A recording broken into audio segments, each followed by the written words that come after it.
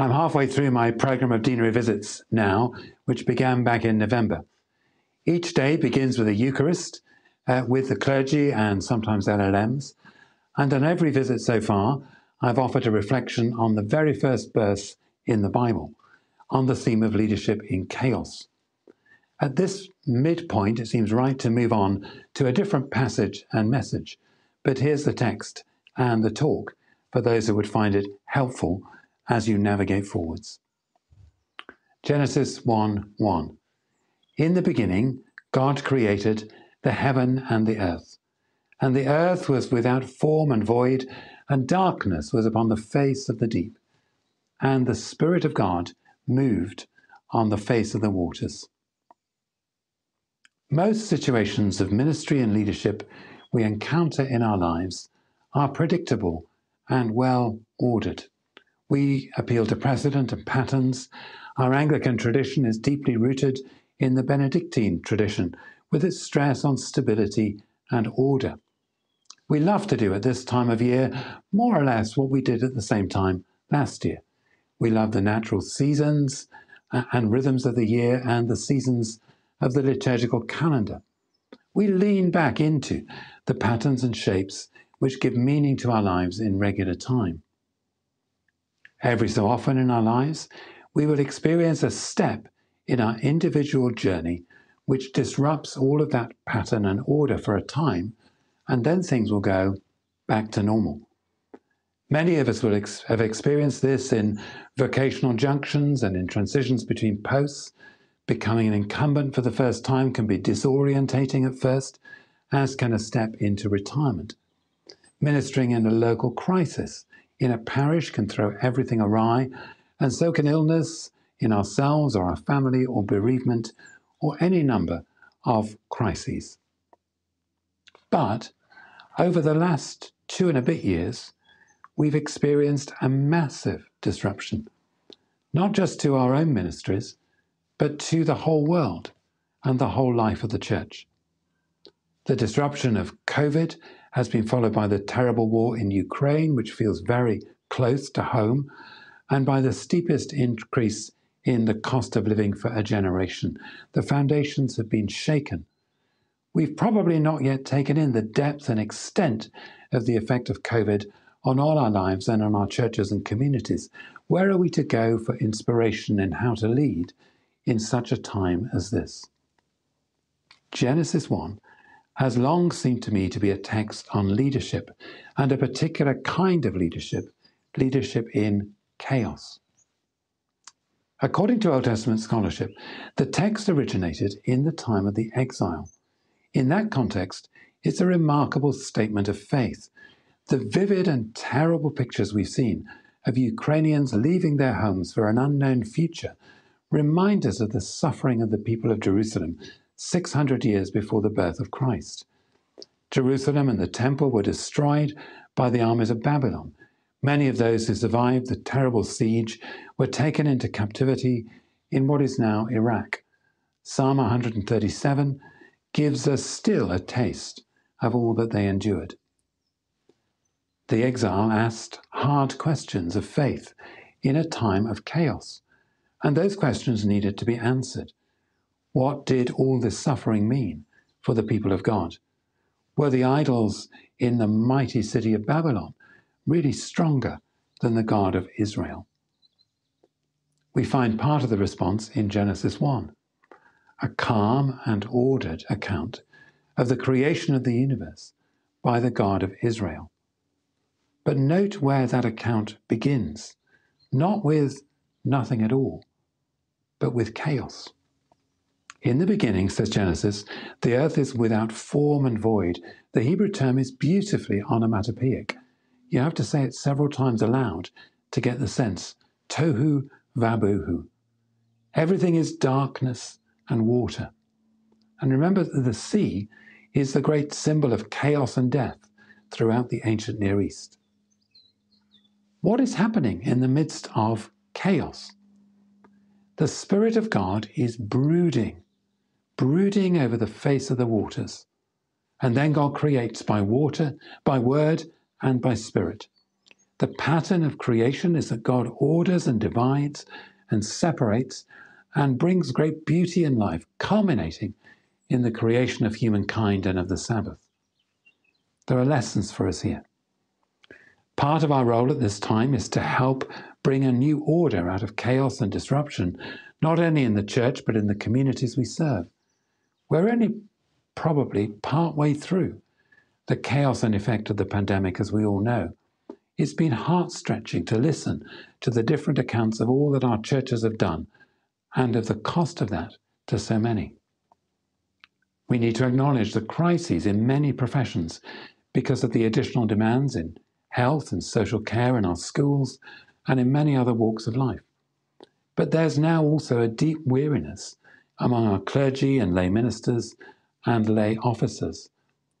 Over the first 6 months of this series of visits, I've observed a number of changes in morale over that time. In November, the two words I heard most were weariness and hope in more or less equal proportions. In December, hope was deferred, put off, with the arrival of the Omicron variant and the cancellation of many Christmas services. In January and early February, there was a sense that many were at the very limit of our own resources. In March and April, hope and energy have been returning. It's been great to see, but the challenges remain.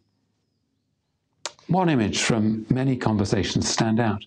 Many clergy have used the picture of beginning the pandemic as if it was a sprint, and then discovering it was, in fact, a marathon, a very long one. But one person said to me that even this does not do justice to how it's felt. A better image was imagining you've had to learn every discipline in the modern pentathlon from scratch and to an Olympic standard, and then you go on and train for the next one. So I'm in awe and deep appreciation for what the clergy and lay ministers and church officers of the diocese have achieved through these last 2.5 years. Thank you. You have done magnificently, magnificently. Many come to this point and feel they've fallen short in some way and have been stretched beyond themselves. But from my perspective, this is not the case. The depth of pastoral care, the outreach into the community, mastering new skills, gently steering churches through new challenges, all have been extraordinary. But as we reflect together on how best to lead at this moment, in the evolving chaos of the world, may I draw all of our attention to 3 themes in Genesis chapter 1.